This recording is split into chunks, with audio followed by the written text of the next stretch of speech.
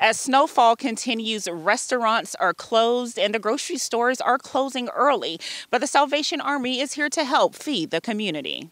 The Salvation Army is working with an agency to provide food during this snowstorm. Lieutenant Mark Cancia says they want to do everything they can to get people through this week. After making contact with Emergency Management Agency, we are coordinating a response to make sure that people that are hungry and may need food have that food to be able to make it through this winter storm.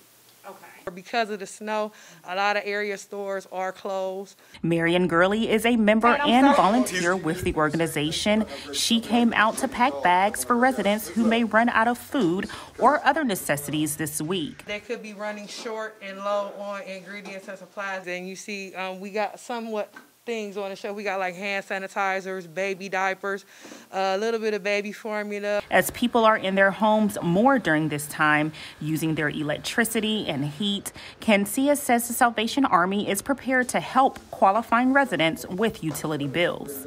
But with people spending more times in their homes, we are expecting the need for more assistance with food, utility, rent.